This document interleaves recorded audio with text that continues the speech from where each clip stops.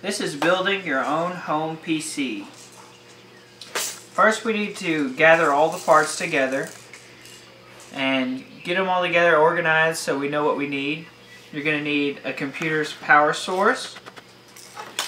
For your power source, it's called a power supply, and you need to make sure you have the correct connections to fit your motherboard and your graphics card and all the components you're going to put into your computer. You're going to need a hard drive. This one we have a solid state hard drive. It connects through SATA. We have a graphics card.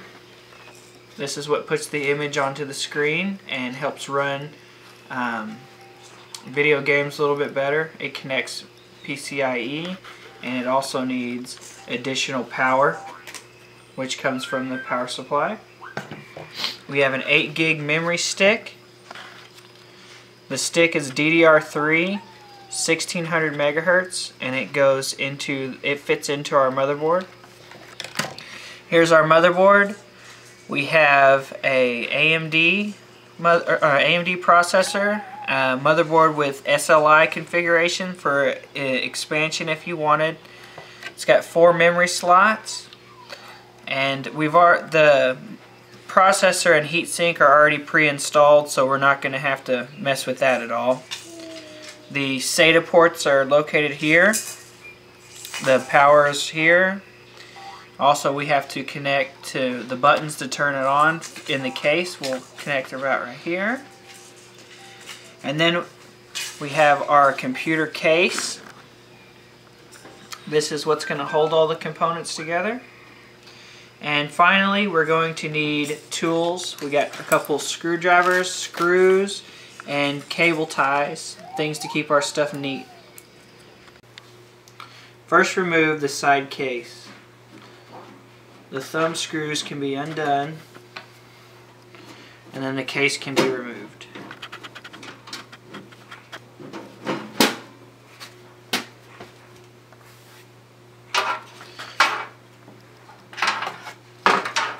Insert the motherboard and line up the holes for the screws.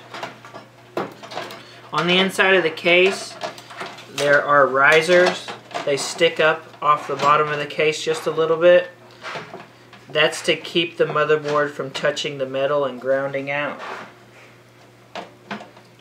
Some cases come with these pre-installed, and others you have to put them in yourself. These are already pre-installed. Start with the corner screws.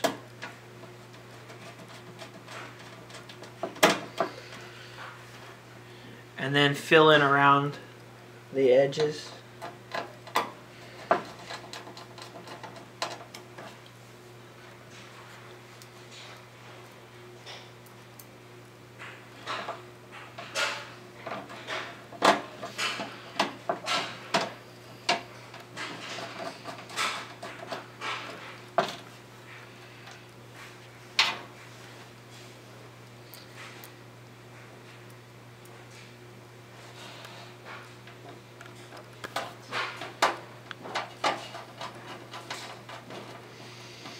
Not every screw hole has to be used. Mainly the corners to keep the board down.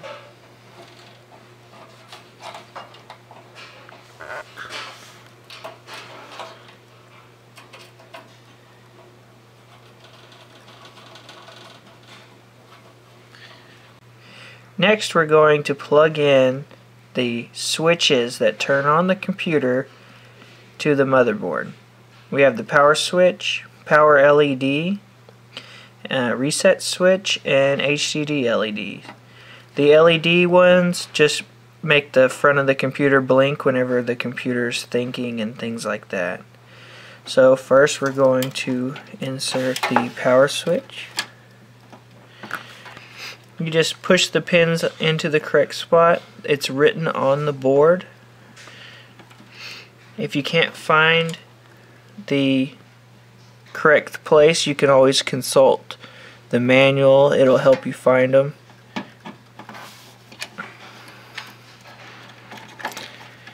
All of these are going to plug in pretty much in the same general area. And then we're going to install the speaker. The speaker also happens to plug in right next to this. We also have the audio, which plugs in on this other corner.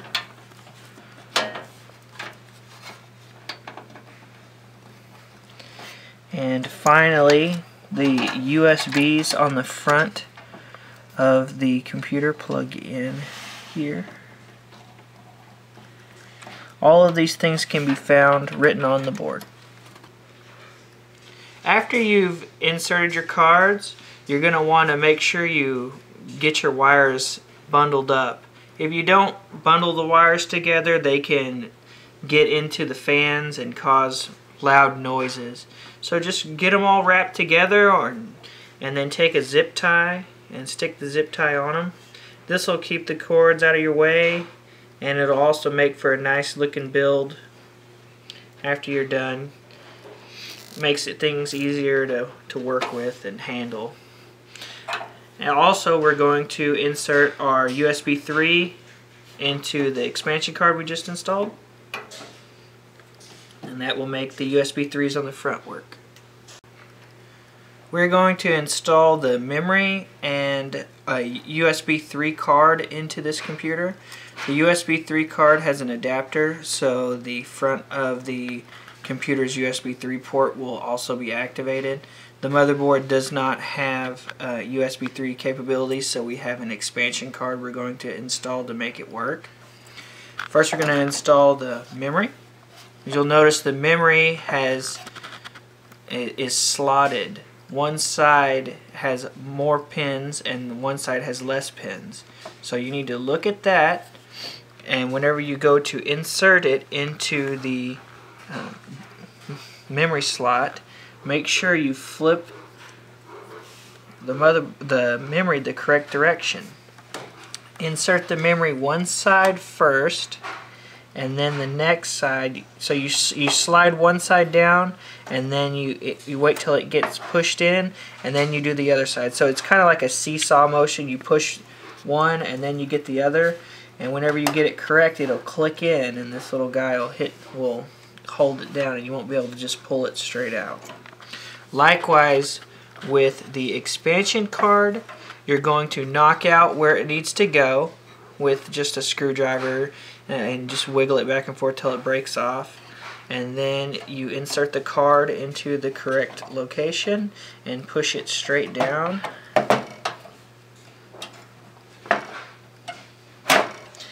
Sometimes you have to get the bottom piece lined up correctly. There we go. And then insert a screw to hold it in place.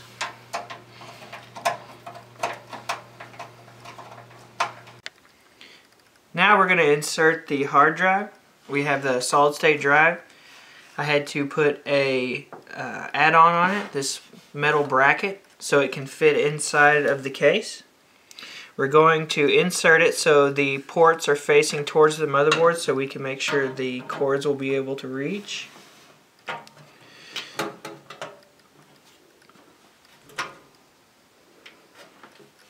Line up the holes and insert your screws and tighten them down.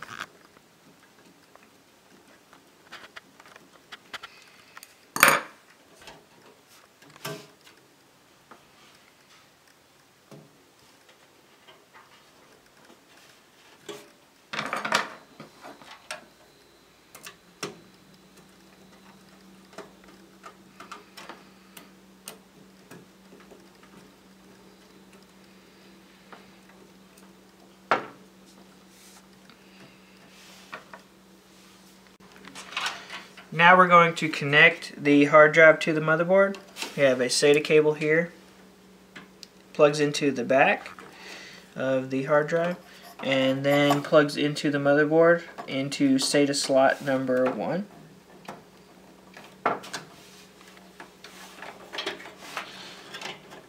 Just going to move the cables out of the way a little bit. Alright, after we do that, we're going to need to install our power supply. This goes in at the bottom. Some cases have the power supply at the top. This particular one has it at the bottom.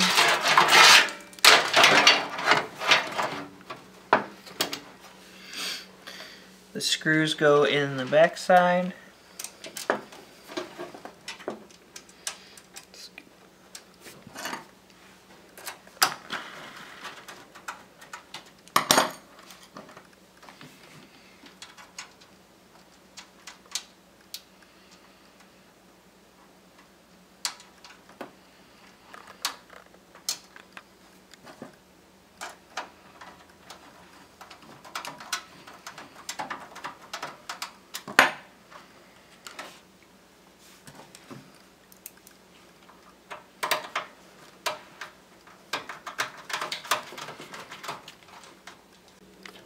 Now we're going to install the power. There are several power spots on the motherboard. There's two for the main power. This one is, the top one is an 8-pin, so we're going to install the two 4-pins. They just click in. You can't really plug them in the wrong direction because they're shaped so they can't be plugged in the wrong spot. Our USB cable, or our USB expansion card we installed, needs a power, so we're going to insert the Molex into its spot.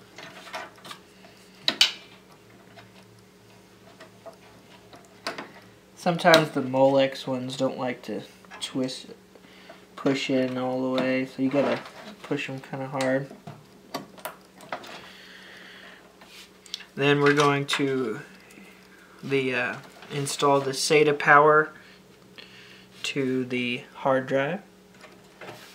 It's shaped like an L. You can't really plug it in backwards either. And then finally we're going to plug in the main power to the board. It's a 24-pin. This one is also, you can't plug it in wrong either because you won't fit in incorrectly.